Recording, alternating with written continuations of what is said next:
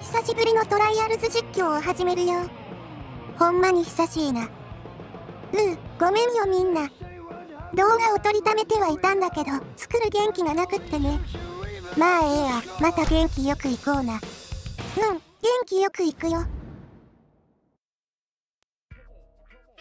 So far, you've learned to gently apply gas and to lean at the right time to avoid faulting. So the next technique to understand is mid-air rotation. When you're in the air, shifting your body weight will make the bike rotate in the direction of the lean. Gentle adjustments of the rider's position will ensure the wheels are always underneath you. Experiment here by getting air, then adjusting the bike to land on both wheels at the same time. Also, don't forget to gently apply the gas to land in a better location. このフロントフリップとバックフリップ苦手なんだよね。そんなんじゃちゃんとした忍者になれへんよ。スマホ版のトライアルズをやってるんだけど、あっちとこっちでフリップの特性が全然違うんだよね。っていうかフリップしろや。苦手なんだってば。それでも頑張ってフリップしたら案外いい感じかも。地味なゴールやな。しかも A プラスに届かなかったのが痛恨の極み。これは後でやり直しやね。それじゃ次ステージ行っちゃおうか。This is the final Trials 101 lesson, flow. Maintaining a smooth flow through a track is key to getting a faster time. On this track, I want you to combine everything you've learned so far. Lean forward to go up the first ramp, then only apply enough gas to land on the downward slope. While in the air, rotate the bike to ensure you land smoothly on both wheels, and repeat this until the end. Your goal is to maintain a smooth flow through the entire track. Good luck. 今度は大きなデコボコやな。スマホ版トライアルズにも同じコースあるけど、これ苦手。とりあえずフロントフリップ。超絶な失敗やな。スマホ版はフロントフリップで距離が縮むからすっごくやりにくい。バックフリップならちょうどいい感じになったが、今の感じちゃんと覚え。電柱にクッション巻かれているだけマシだったね。情け深いゴールやったわ。また A プラス取り逃がしてしもだたな。でもまあ気にせずに次に行くよ。You've been given a bike that is heavy and has pretty bad acceleration, but the bike has a high top speed. To get the most out of it, you'll need to master the next technique, transitions.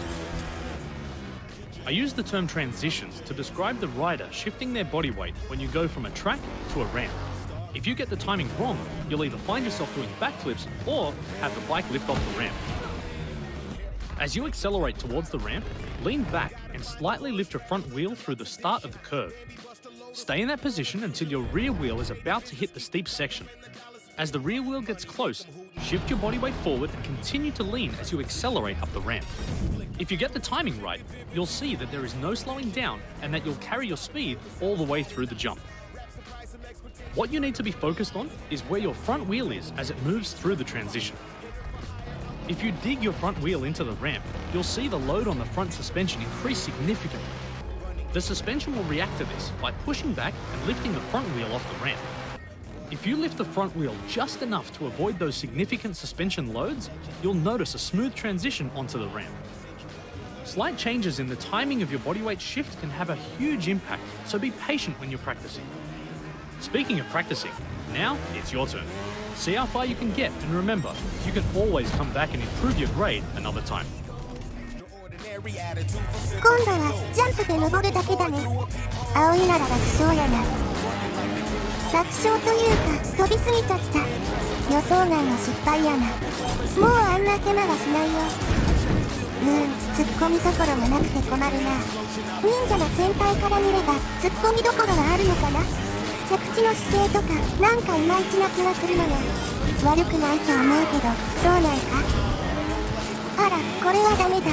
油断したな葵。葵ちゃん今気づいたんだけど遠くなっているね。今のギリギリやったしそうみたいやね。ほら真面目にやってるのに届かなかった。やっぱりギリギリになっちゃうな。結構きつくなってきたみたいやな。私ってまだこんなに下手だったんだね。それではしばらくの間ミスを続ける葵ちゃんをご覧ください。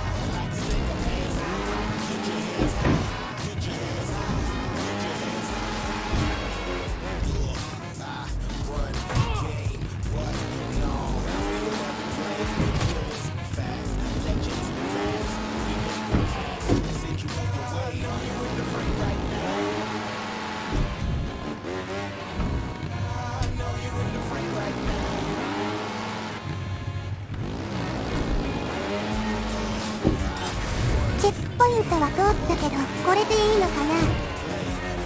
今度はギリギリセーフな着地やったな。ああ、また届かないや。後輪の接地感が足りない気がするんだよね。またしてもギリギリやないか。あ、ゴールだ。ここを越えればゴールだけど、うまくいくかな。葵、大丈夫か？心が折れとらんか？大丈夫だよ、お姉ちゃん。ジャンプ前に前輪を浮かせて飛べば届くはずなんだよ。前輪が坂に当たると跳ね返されて距離が伸びないだけなんだよ。分かってるならそうやって走ればええやんか。それができたら苦労しないんだよな。と思ったらギリギリ届いた。でも落ちそう。耐えるんだ。必殺のブレーキ連打だ。お、いけそうやん。やった、無事ゴールできたよ。You got an A+. I can't teach you any more about transition, but as any Trials rider knows, you can always go faster. 無事にトライアルズ大学で単位を取ったし、今回はここまでにしようか。やっぱコースじゃないと面白いシーンがないな。それはまた次回だね。というわけで、次回も気長に待っててな。またね。